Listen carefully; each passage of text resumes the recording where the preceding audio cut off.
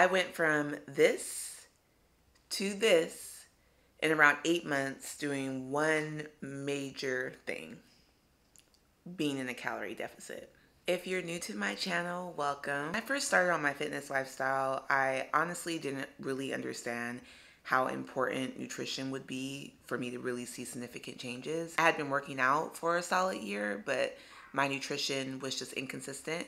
And when I really started paying attention to what I was putting into my body, what I was consuming, and then I started to understand what a calorie deficit was and what that looked like for my body and my goals, that's when things started to significantly change. Today I'm going to explain, one, what a calorie deficit is, and two, some tips and tricks on how you can be in a calorie deficit to reach your fitness goals. Let's get it. All right, so first things first is, what is a calorie deficit? Imagine that you have a piggy bank, like when you were a kid and you were collecting coins, right? So you have this piggy bank and you get a certain amount of coins to put into the piggy bank daily. Let's call those coins calories. Your body needs a specific amount of coins every day to maintain the weight of the piggy bank, and this is called your maintenance level. Now, if you want to lose weight, you need to take out more coins from the piggy bank than you put in. This means that you need to eat fewer calories than your body uses, and this is what the deficit is. It's like spending more coins than you earn, so your piggy bank gets lighter and lighter and you lose more weight. If you want to know your specific calorie deficit for you, there are apps, there are trackers on Google. I will include a tracker in the description below. But basically, you have your goal weight, right? We all have your goals in mind. I'll tell you mine. My goal weight is 185. Right now, I'm 190. But when I first started on this journey, I was 235. So I entered what my starting weight was. I entered how active I was.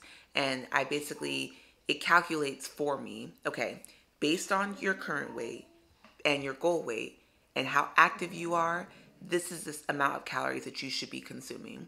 And most of us, if we're being honest, we consume way more than necessary for our goals and just in general. For me, my calorie deficit is staying within 1,900 to 2,000 calories every single day. If I go over that, then I'm usually maintaining my weight. If I go under it, I lose weight. And if I go over it, I gain weight. So now that we all understand what a calorie deficit is, let's get into 4 tips I'm going to give you guys on how you can eat healthy and still be in your calorie deficit. These tips are going to keep you satisfied and full while also helping you lose the weight that you want. All right, so tip number 1.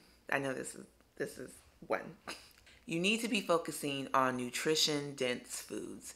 What I mean by this is high in protein, vegetables, cutting out processed sugar, excessive amount of carbs, and there's good carbs and bad carbs, but for the sake of this tip, just focus on nutrition dense food. So instead of maybe eating fast food, burger with some fries and a Coke, focus on nutrition dense food. So have chicken in a salad with potatoes, and it has a lot of good stuff in it that's going to keep you full longer and give you energy as well throughout the day. If you guys are interested in like a list of high protein nutrition foods, please let me know in the comments below. I will create something for you guys, some type of ebook or something. Food is really going to be the game changer for you on your fitness and weight loss journey, and what you're consuming is going to be a direct effect of how your body's going to look. Tip number 2, and I talk about this all the time, is do not drink your calories. What I mean by that is,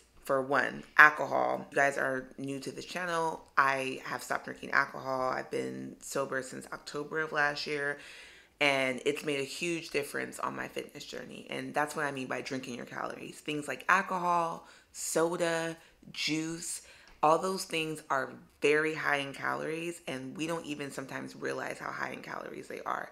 So if you're having 3 meals throughout the day, and say your calorie deficit, what your goal is to be 1,900 calories a day, right? But you're drinking some, maybe 2-3 cans of soda a day, a glass of juice, that is probably going to help you attribute to going over your calories. So one of the worst things you can do is drink your calories. So what I personally do, I drink a lot of water, try to drink a gallon a day. I also I get it. You're like, I don't want to drink water all the freaking time. So I'm a huge advocate of sparkling water. Actually, let me get the water. Ooh. Right. So just so you guys know, I'm about that sparkling water life. So these literally is from my fridge, I wish you guys can feel how cold it is. San Pellegrino. This is one of my favorite sparkling waters. None of this is sponsored. If y'all want to sponsor me, please, because I buy from y'all all the time. As you guys can see here, I'm going to show you guys the label. This has 0 calories. And it's delicious. It gives you a little hint of these flavors without the added calories. Another sparkling water I freaking love. Chi 4s. Okay, I get these babies from Costco. If you guys have a Costco where you're at, check them out. Another sparkling water that is flavored. Lychee, am I pronouncing that right? Lychee Fizzy. Naturally flavored. And look at that.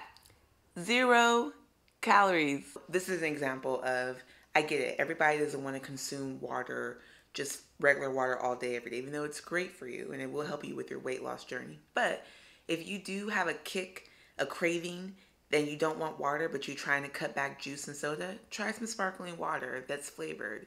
And I promise you, sometimes you just need a little bit of carbonation to get you through the day, and it does the trick. So tip number 3 is that you need to eat more mindfully. And I didn't fully understand this when I first started on my fitness journey, but now that I'm in a routine, I've lost weight, I've lost a significant amount of weight, I really understand what this means. And what this means is when you're sitting down for a meal, right?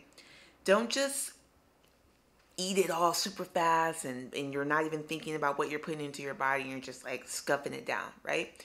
Mindfully eating means really take time to curate your plate and what you have on it and really enjoy it. Like, eat slower and digest your food and chew slower and just pay attention to what you're consuming. Because I know early on to my fitness journey, I kind of just ate all the time, like sometimes out of boredom even. I was a huge snacker. I still snack, but it's healthier snacks, and I don't snack as much as I once did. And I am more mindful of what I'm consuming. I'm very tuned into what's on my plate, and I'm pretty self-aware. I'm like, okay, I'll give you an example. Last night, me and my husband and one of our best friends, we went to the Cheesecake Factory. I had already eaten earlier that day. So I was mindful of that. I was like, okay, look, I want to hang out. We're at a restaurant, but I'm not really hungry. I just had food a couple hours ago. So what I do, I got a slice of cheesecake. Mind you, Cheesecake Factory cheesecakes are hella high in calories. One slice of cheesecake is like 1,000 calories. So what did I do? I cut it in half.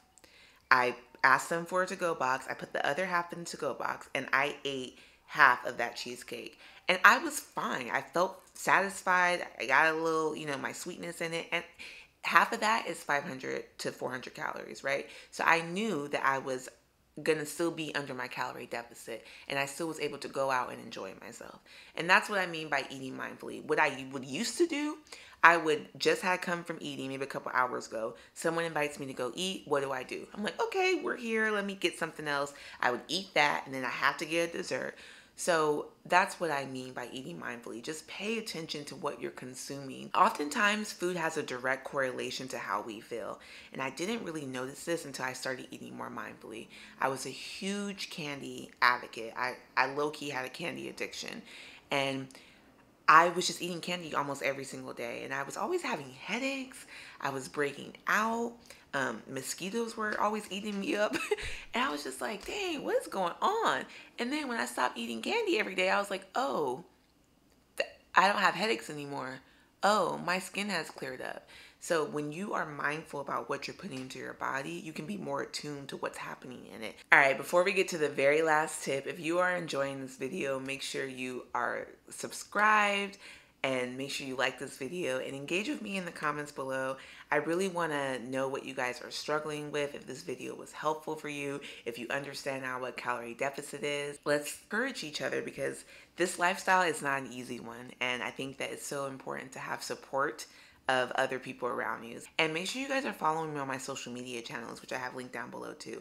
I post a lot of my workouts on social media, and you guys can just get to know me a little bit more on those platforms. So let's get into the last tip. As much as you can, try to plan and prep your meals. And this definitely has significantly helped me on my weight loss journey. Now, I'm not Betty Crocker, right?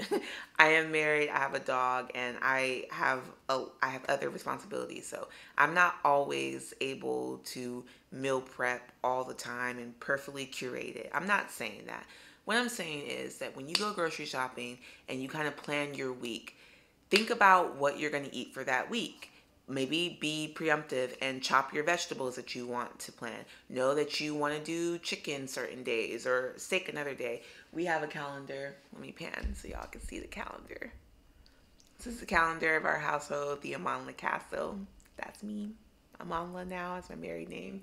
Um, and this is our castle. And there's a grocery thing on the calendar, and it's also a menu. So sometimes throughout the week, I will write out that menu to help me know what I want to cook. And it helps a lot kind of just having a plan. I feel like sometimes a lot of overeating happens, at least within my personal life, when I didn't have a plan. When I may have had food in the fridge, but I didn't necessarily plan out what I want to eat or prep anything. So now I'm lazy. I'm like, I don't really feel like cooking. I don't really feel like prepping. Let me just order out. And that's how it started. So I think that if you have a plan, if you are able to prep any of your food in advance and you know what you're going to eat, it's going to help you tremendously. You don't get the body of your dreams by accident, right? It's very intentional. So have a plan, prep your food as much as you can. Thank you guys so much for tuning in and watching this video. I really do hope that it was helpful for you. If you like the video, make sure you subscribe and send a thumbs up. And if you guys have any questions at all in the comments below, please leave them. I love to hear from you guys. And I will see you guys in my next video. Bye.